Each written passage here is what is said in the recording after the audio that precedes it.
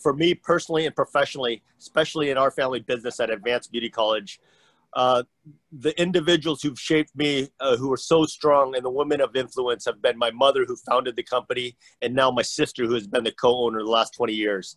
My wife, Christine, has now joined over the last 9 years in the family company. And I could share the characteristics that make them incredible women leaders are: one, the strength and clarity of leadership that they have; two, the empathy that they have and care and leading with heart; and then three, just being the hardest working people always, and leading with that work ethic, being role models for all of us around them.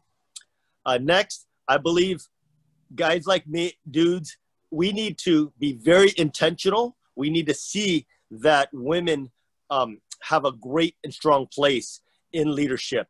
And when you have the diversity of a workforce and women leaders in the right place for executive decisions, we could see the results.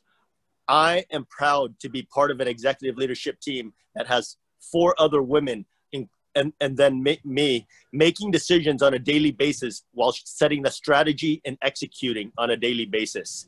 In our small company of 50 employees, 90% are women. The empathy, the care, the hard work ethic are all there. And I'm very proud to be surrounded by women leaders.